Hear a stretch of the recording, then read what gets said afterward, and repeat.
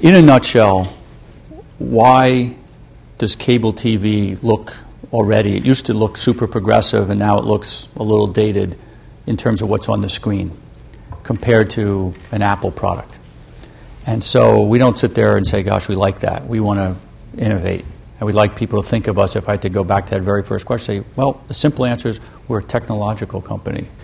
So because we have 1,000 software engineers at Comcast.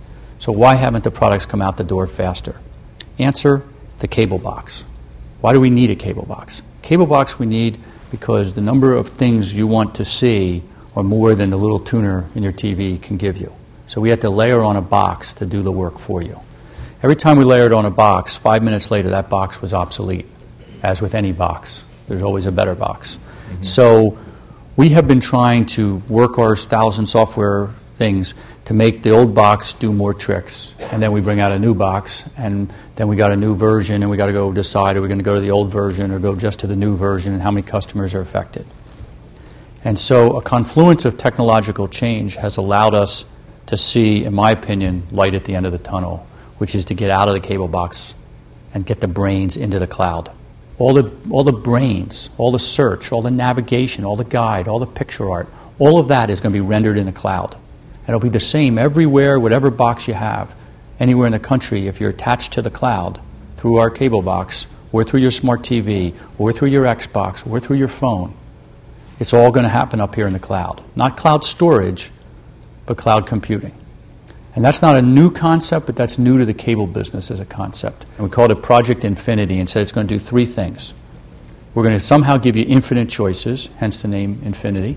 We figured, by the way, Fios couldn't have beyond infinity at the time, so a lot of deep research went into that. We saw personalization as what it was coming to, as compared to the history of we're programming to you. And then it had to be on all devices. And the key to everything is if we wanted to change that yellow box to an orange box or change it some other way, we just go to the cloud, we type it in once, and then everybody all over the country is going to have a different experience a month later. And so that today it takes us 18 months to 2 years to put a new guide out. Do you risk overwhelming consumers? I mean, it's a lot of stuff, right? So number one thing we need to now do is this is an engineering marvel and needs to be, I think, spot-on comment.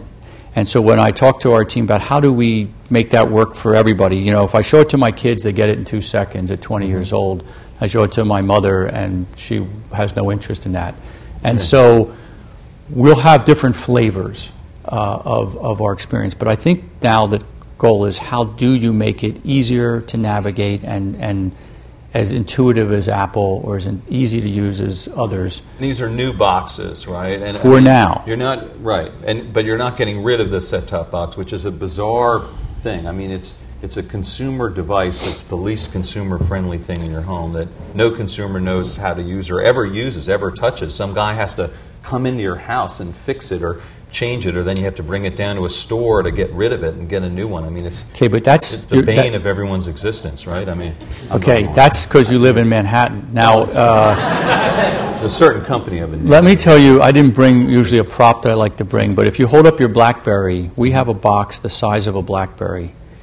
We put 18 million, I think is our number, something like that. 80 or 90% were self-installed. And I think we've begun to change the notion that the box is what you described.